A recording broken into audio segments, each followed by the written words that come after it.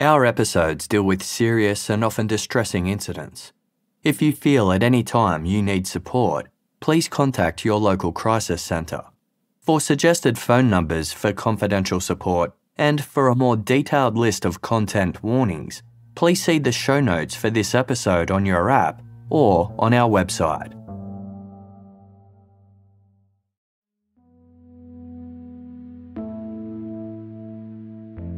Shortly before 3 p.m. on Saturday, January 14, 2012, the doorbell rang at the Hau family home.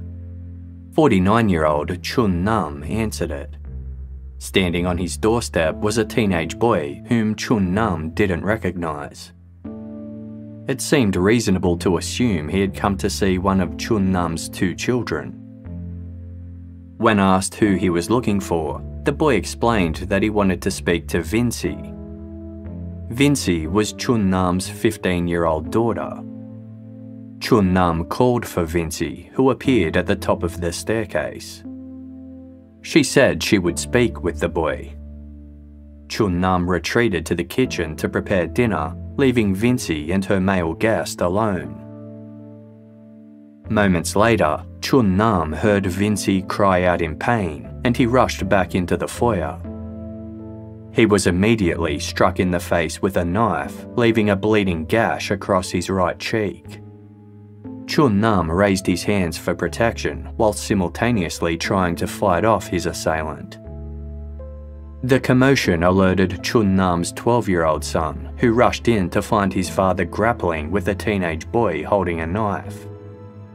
The teen managed to stab Chun Nam several more times in the face, head and arms before fleeing out the front door. Lying nearby at the base of the stairs was Winsie. Her face was covered in blood.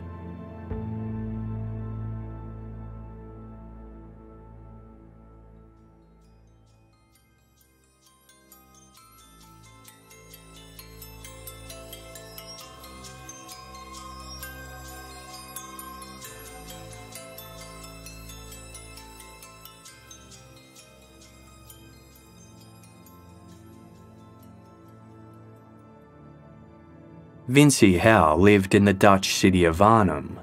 She was a popular secondary school student with an active social life and many friends. In her spare time, Winsie busied herself with a variety of hobbies, including dancing for a street crew, learning piano, and playing chess. Winsie had adopted the Western name Joyce, but her family still referred to her by her Chinese heritage name, Winsie. While she drew friends from diverse circles, Winsie mostly gravitated towards other teenagers of Chinese descent like her. Reports of the attack on Winsie and her father spread quickly online.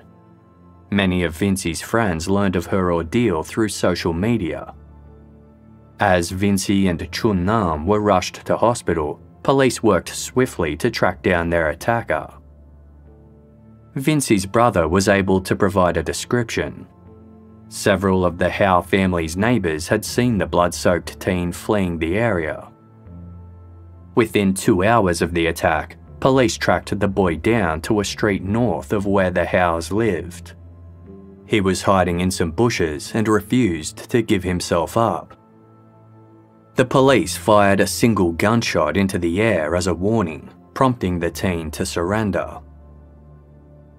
The offender was a 14-year-old from Capelle aan der IJssel, about 2 hours west of Arnhem. As he was a minor at the time, he has never been fully publicly identified. In reports, he was only referred to as Yinhua K. Yinhua had been kicked out of school 5 months earlier and already had a criminal record for 2 property offences. Investigators determined that Yinhua and Winsie Hau were not friends, but they were superficially acquainted. They shared the same social circles and were known to have attended at least one gathering together months earlier. A photograph taken at this party showed Yinhua pulling a funny face. Two girls stood on either side of him. One was Winsie Hau.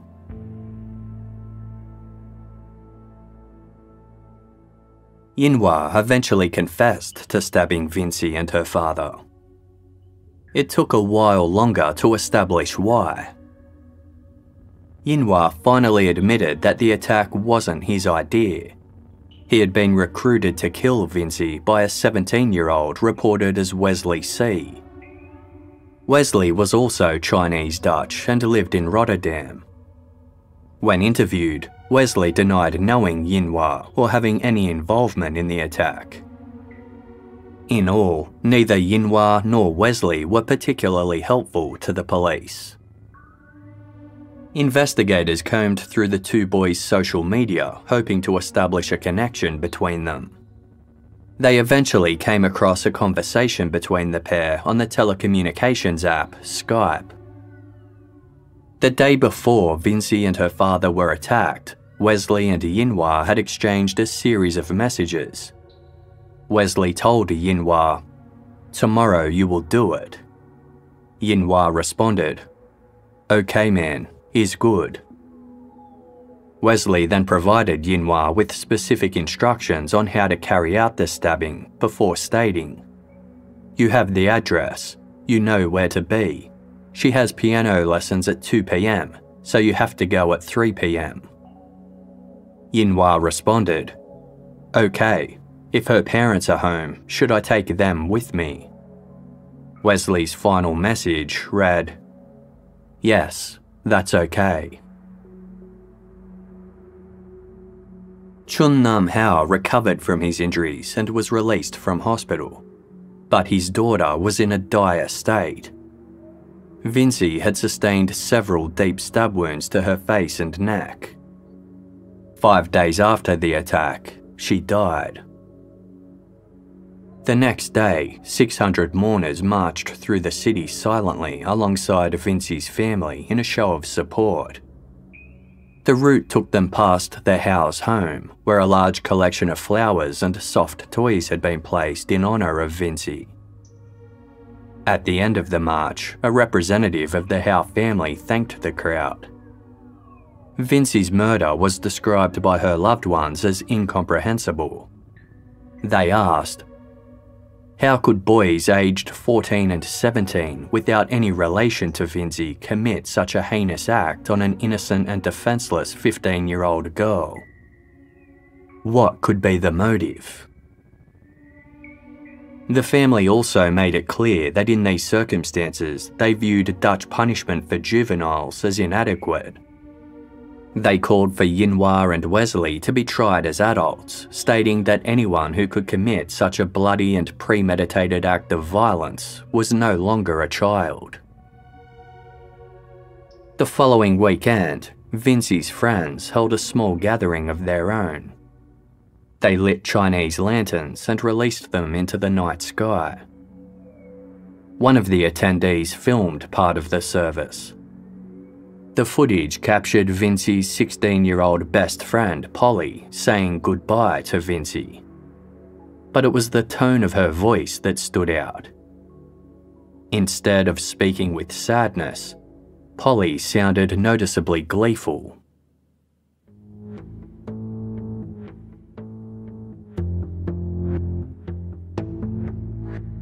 On a November night 8 weeks before Winsie Hau was attacked, she attended a party at a local pool centre with her best friend, Polly. During the course of the evening, Winsie became increasingly irritated at Polly's behaviour. She felt Polly was being flirtatious and conceited with her new boyfriend, Wesley. Winsie vented about this to some of the other girls in her friendship circle. When Polly caught wind of Vincie's complaints, an argument broke out between them. Everyone at the party saw the fight. It started with the pair shouting and swearing at each other before turning physical. Eventually, the two girls were pulled apart and they went their separate ways. Days later, Polly posted something on her Facebook page that Winsie took issue with. When Winsie commented, "Oh my god, how slutty can you be?" Polly didn't respond to Vincie's comment, though one of their mutual friends replied, "Vincie, you have to be careful how you talk, and you better learn from your mistakes." Another friend wrote, "Make Vincie stop, because otherwise something serious will happen." While Polly didn't display any animosity towards Vincie online, offline she was seething. Although their friendship group was divided, many ultimately took Polly's side. She told her boyfriend Wesley that she hated Vincie and wanted her out of her life. Despite having only just started dating Polly a few weeks prior, Wesley threw his support behind her. He encouraged his girlfriend's anger. A week after the party, Polly and Wesley composed a threatening text message which they sent to Vincie via Wesley's mobile phone. Vincie's reply to Wesley's text further enraged Polly. With the conflict escalating, Vincie's mother called Polly's mother to address the issue. They discussed Polly's behaviour, but their conversation had no impact on the conflict.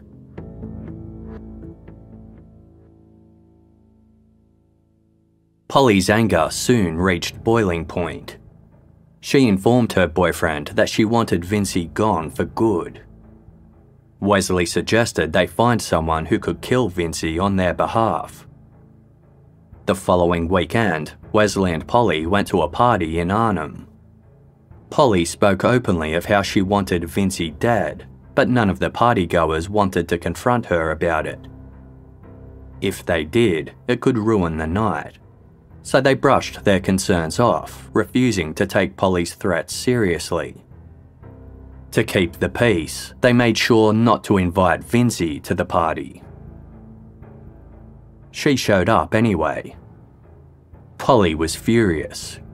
She confronted Vincie, called her derogatory names, pushed her and yelled, "I'll kill you and I'll kill your family." Vincie was in tears. She seemed genuinely shocked at the way her former best friend was now behaving towards her. Worse still, most of the pair's mutual friends continued to side with Polly, despite her increasingly volatile behaviour. They were more upset that Vincie had ruined the party by attending. In the days that followed, Polly stepped up her campaign against Vincie. Almost daily, she bombarded her with death threats via text messages and social media. Vincie spent most of her time on the computer in her room, trying to seem unaffected and defiant in retorts she sent back to Polly. In reality, Vincie was growing increasingly fearful that Polly might follow through on her threats, but none of the pair's friends shared her concerns. One later spoke to Dutch current affairs program Nieuwsuur, saying that she and everyone else in their friendship group thought that Polly's threats against Vincie had been empty. Polly was known for having an explosive personality and aggressive style of speaking. Even Vincie's parents had dismissed the issue, assuming it was just typical teenage bickering that was being blown out of proportion. Vincie's father, Chun Nam, told Nieuwsuur that he believed the feud would fizzle out and Vincie and Polly would become friends again. In actuality, Polly had started hatching her revenge less than a month after the fight began. Her boyfriend Wesley knew of a 14-year-old named Yinhua who was known to carry a knife. Wesley was confident that Yinhua would do almost anything to gain his favour. He was right. When asked, Yinhua agreed to kill Winsie Hau. Just over 2 weeks later on Christmas Day, Polly and Wesley met up with Yinhua at a snack bar in a village south of Rotterdam. There, the trio began planning Vincie's murder. Yinhua had attempted to recruit others to participate in the slaughter, but hadn't found anyone willing to commit. He resolved that he would carry out the murder himself. Polly promised to pay Yinhua. While the final amount offered for the killing has never been confirmed, it was believed that it was somewhere between 50 to 100 euros, around 70 to 150 Australian dollars. Wesley also promised he would shout Yinhua drinks whenever they attended the same parties. Wesley and Yinhua kept in touch over the next few days, either in person, by phone or online, as they ironed out the details. Polly was either present for or aware of all these interactions. At first, it was decided that Yinhua would kill Winsie within the next few days. However, they decided to put their plans on hold until the new year. A week later, on Friday, January 6, 2012, Wesley handed Yinhua a piece of paper. On it, Polly had written the Hau family's address along with specific directions on how to get to the home via public transport. She'd even provided a description of the cartoon character decals on the glass next to Vincie's front door and the paint flecks on the pavement in front. 1 week later, Polly called one of Vincie's classmates to find out what time Winsie would be home from school that day. Wesley was present when his girlfriend made the call and passed the details on to Yinhua. Yinhua was already in Arnhem, waiting on Vincie's street. Hours passed, but Winsie never appeared. Frustrated, Yinhua gave up and left. Upon discovering that Winsie had not been killed as planned, Polly was furious. She insisted that Wesley contact Yinhua to organise another date for the murder. At about 9 the following evening, Wesley messaged Yinhua via Skype. He confirmed that Vincie's parents would be acceptable collateral damage and set 3 p.m. as the time of the attack. Polly stood over her boyfriend as he typed, "Tomorrow you will do it."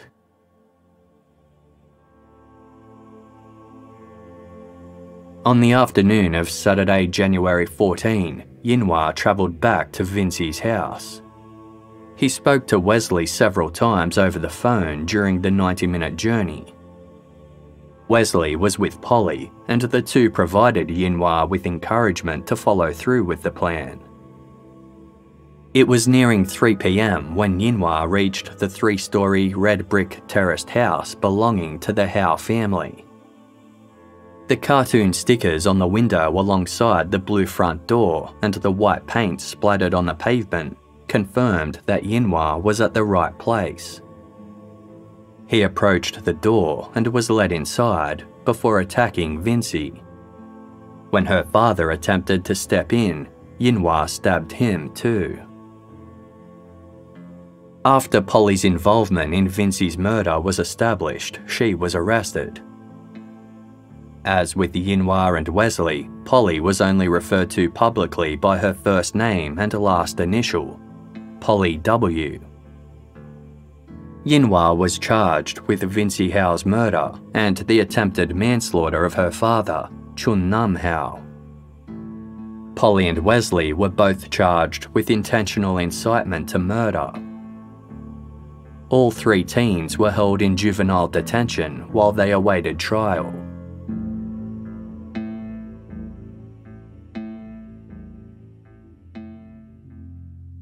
Yinhua K was the first of the 3 accused to be tried. His court proceedings began in August 2012, 7 months after Vincie's murder. In the Netherlands, cases against minors are usually heard behind closed doors. However, in Yinhua's case, the panel of 3 judges made the rare decision to conduct an open hearing. They determined that the public interest outweighed Yinhua's individual rights. In relation to Vincie's murder, Yinhua pleaded not guilty by reason of diminished responsibility. His defense counsel relied on 2 expert psychological reports. A specialist child and adolescent psychologist concluded that Yinhua suffered from a serious behavioural disorder and psychopathic traits. The second report, submitted by a panel of clinical psychologists, stated that Yinhua placed extreme importance on fitting in with his peers. This meant he didn't even consider refusing Polly and Wesley's demands. In Yinhua's mind, killing Winsie was a guaranteed path to social acceptance. Both reports concluded that Yinhua should be regarded as having diminished responsibility on account of his defective mental, emotional, and social development. The Defense Counsel also attempted to limit Yinhua's responsibility by citing the extreme external pressure placed on him by Polly and Wesley. The defense claimed that Polly and Wesley threatened to kill Yinhua's parents if he did not do as they instructed. The court found no evidence to support these allegations and concluded that Yinhua was a willing participant in the attacks. They were also satisfied that Yinhua's actions were premeditated and not a spur-of-the-moment decision made while Yinhua was in a, quote, blacked-out state, as his lawyers had suggested. Yinhua also pleaded not guilty to the attempted manslaughter of Chun-Nam Hau. He maintained that he'd only defended himself from Chun-Nam, who attacked him. The court also rejected this claim, as Yinhua instigated the violent altercation with Chun-Nam and consciously chose to keep hold of his knife as he did so. The Skype correspondence between Yinhua and Wesley the day prior to the attack only further discredited Yinhua's claims. He had specifically asked if he should also kill Vincie's parents if they interfered, and was told to do so. In his victim impact statement, Chun-Nam Hau spoke of how his life had turned into hell since the murder of his daughter. He also bore the physical scars of his life-or-death struggle with Vincie's killer. Chun-Nam implored the court to find Yinhua guilty and to sentence him as an adult rather than a juvenile. Vincie's mother wasn't home at the time her daughter was set upon and has lived with that guilt ever since. Let suspects of this horrific act get their deserved punishment, she told the court.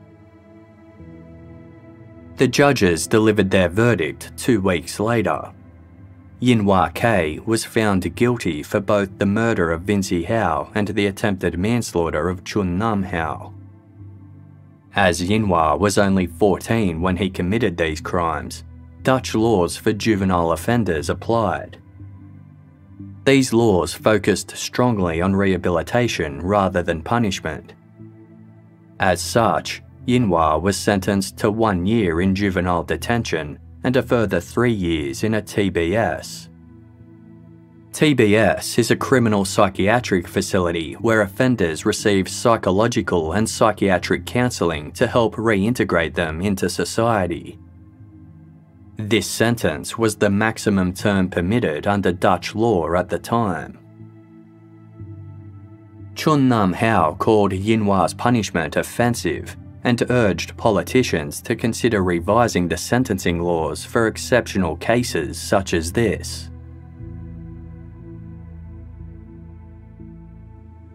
Polly W. and Wesley C. both pleaded not guilty to intentionally inciting Yinhua to murder Wincie. Through her lawyer, Polly claimed that her wish for Wincie to die was not meant to be taken literally. She said it was just a turn of phrase that was common in Chinese culture. However, no evidence was provided to prove this. 2 psychological reports were submitted, with experts determining that Polly suffered from a delay in social-emotional development, identity problems, and a behavioural disorder.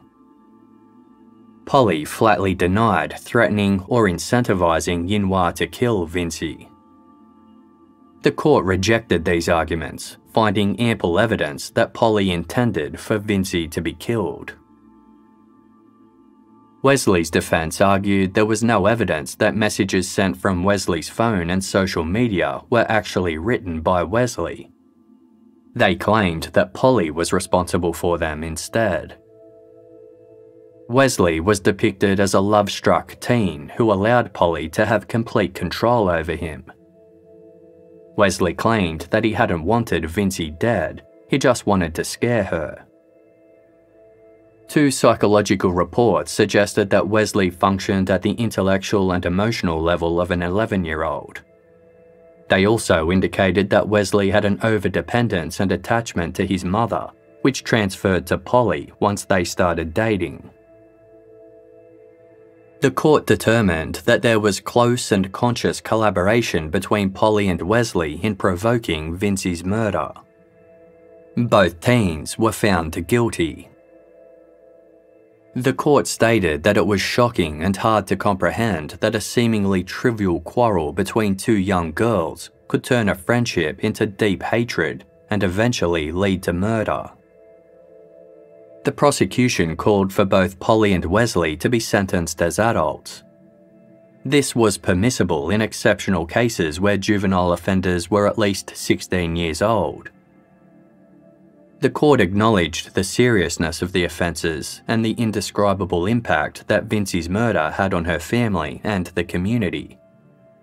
However, given Polly and Wesley's delayed emotional and intellectual development, the court determined that their sentence should focus primarily on rehabilitation rather than retaliation. Polly and Wesley were sentenced to 2 years in juvenile detention, the maximum permissible under Dutch juvenile sentencing laws. Before they were eligible to be released back into society, the pair would be required to spend time in a TBS. Polly would face 3 years in the TBS and Wesley 2. The public prosecutor appealed these sentences, pushing again for Polly and Wesley to be sentenced as adults. Both appeals were rejected. Wesley C. was released in February 2017. A probation report explained that Wesley's emotional immaturity and attachment issues were treated through psychotherapy and behavioural interventions. The report also indicated that Wesley's socio-emotional disadvantages had been rectified and that his self-insight had dramatically improved. His risk of recidivism was judged to be low. Polly W. was released 2 weeks later. Polly's probation report indicated that she no longer suffered from a conduct or identity disorder and no personality disorder had developed. Her risk of recidivism was judged to be low as long as she continued counselling. As a condition of their release, neither Polly nor Wesley were permitted to contact each other. Both were required to continue psychological counselling and report regularly to authorities during their probation period. During this time, Yinhua K applied for release. The court determined that although he had undergone positive development, a few incidents had arisen during his rehabilitation where he made inappropriate choices. Concerns remained as to Yinhua's ability to appropriately deal with frustrations. Accordingly, he was ordered to remain in TBS. Yinhua submitted a second application 7 months later. His risk of recurrence was noted as low to moderate, primarily in relation to his impulsive behaviour, lack of empathy, and insufficient cooperation with certain TBS interventions. However, the court found that Yinhua exhibited less risky behaviour, had demonstrated an ability to withstand disappointments and manage responsibilities, and showed a willingness to seek help. The court determined that he no longer posed a serious risk of violent crime. Rejecting the public prosecutor's request to further extend Yinhua's custody arrangements, the court approved Yinhua's release in September 2017, subject to stringent conditions. Yinhua was required to regularly report to probation services, refrain from drug and alcohol use, follow a strict daily routine, and grant authorities access to his social media accounts and finances.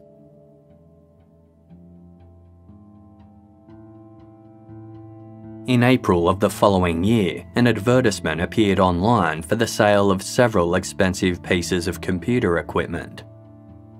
The seller, whom Casefile will refer to as Mark, was contacted by an interested buyer. Two men arrived at Mark's house that evening. Mark told the Telegraph newspaper that he opened the door to two neat-looking and friendly men of East Asian appearance, presumably a father and son. The two men collected the computer equipment. Instead of handing over the agreed €4,000 as payment, the elder of the men pulled out a gun and pointed it directly at Mark's head. The younger man ordered Mark onto his knees and instructed him to count to 60 before moving. He threatened to shoot Mark, his girlfriend, and their baby if Mark attempted anything as the men were leaving. After Mark was certain they had driven away, he called the police. It took the police a few weeks before they had the two armed robbers in custody. The younger one was Yinhua K. News of Yinhua's violent reoffending brought pain to Chun-Nam Hau, who was still coming to terms with the loss of his daughter. He told the Telegraph, "I am not at all surprised that Yinhua has made a mistake again. He is severely disturbed. That was evident from the murder." Chun-Nam further commented, "I like the idea that Yinhua is now in jail. I hope for myself and for society that Yinhua stays inside forever." During the investigation into Winsie Hau's murder, investigators examined online and phone records of Yinhua, Polly, Wesley, and their friends. They soon realised that the murder plot wasn't a well-kept secret between the three involved. In fact, many other youths were well aware of it. 2 hours before Winsie was attacked, a friend of Yinhua's posted on Facebook, "A girl is going to die at 3 p.m. today." 19 minutes later, at 1:23, the post received its first response.